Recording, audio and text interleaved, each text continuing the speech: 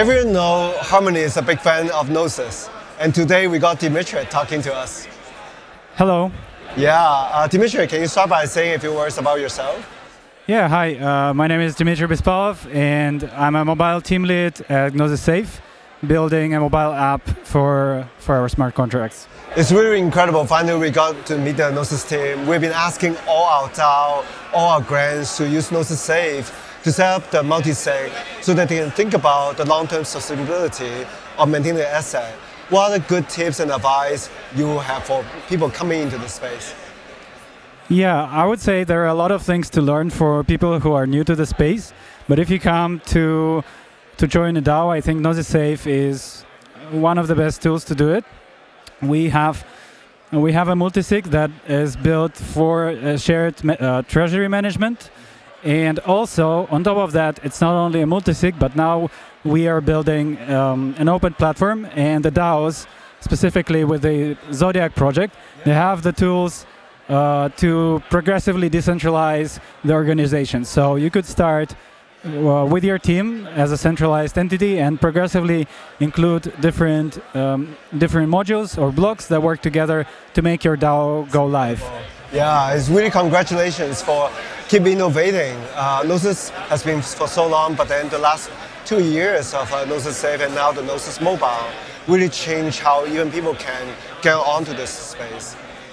Yes, so actually we're here in this conference to actually learn more and meet people to see what comes next or what should we build next. And this is one of the things that is very exciting to talk to others, to learn actual use cases that people do that we could incorporate to make everyone's life easier. Yeah. So we're very looking for feedback. Same here. And your vision and your work leading the mobile team. How did the Gnosis really decided that mobile should be the platform, mobile should be really everyone think about the device with the safe as a security front end? Well, yeah. Well, actually, Gnosis Safe as an application, not only the smart contract, but as an application, it started on mobile. Yeah. Richard Meissner and Federico Sabino, they started building the Android app first, and then we started with an iOS. And it was already 3 years ago that this work was done, and after some time we pivoted to more of the shared fund management case. And going further, I think the mobile app is basically waiting for the mainstream wave to come, and this is something that we want to build for. And so the vision goes toward making the mobile app having a best usability, but also from the security perspective, this is something that people trust with their information, with their passcode and keys, and we see that mobile app as a cornerstone or a key component in the Gnosis Safe infrastructure as well. Yeah, it's really incredible work you guys have built out. What are the things coming in the next 6 months with the mobile Gnosis that you guys are still building?